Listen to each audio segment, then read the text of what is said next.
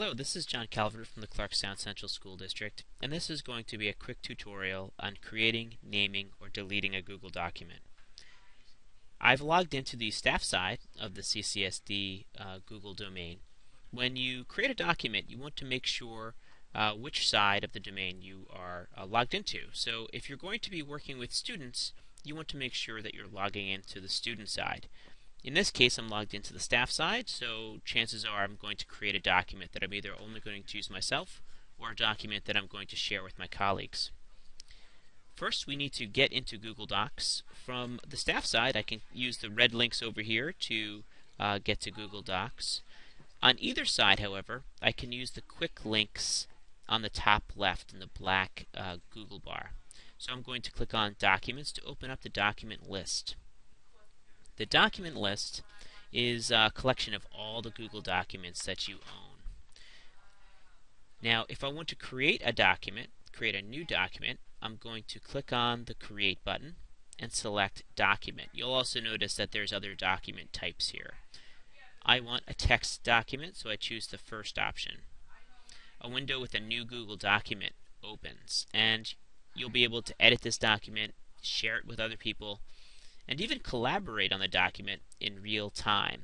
Google Docs will automatically save the document maybe every 2 seconds or so.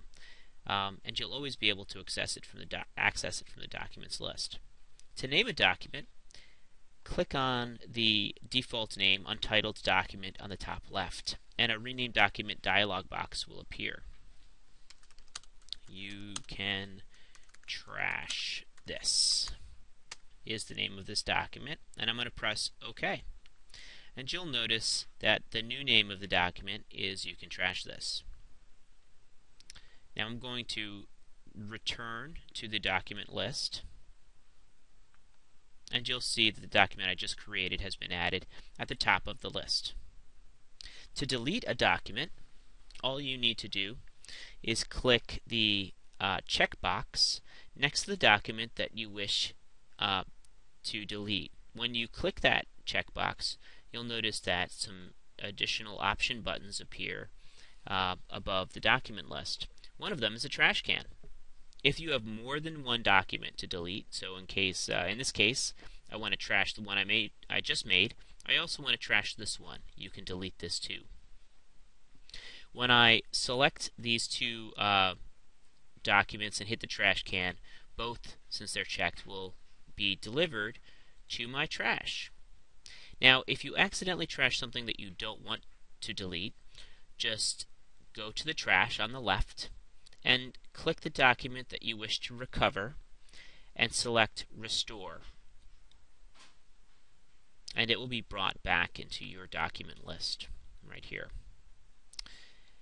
Now, if you want to remove a document that has been shared with you, you can't actually delete that document because you don't own it. The original owner is the only person who can delete a document. You can, however, remove it from your document list. It's akin to unsubscribing to the document. So in that case, you follow the same process.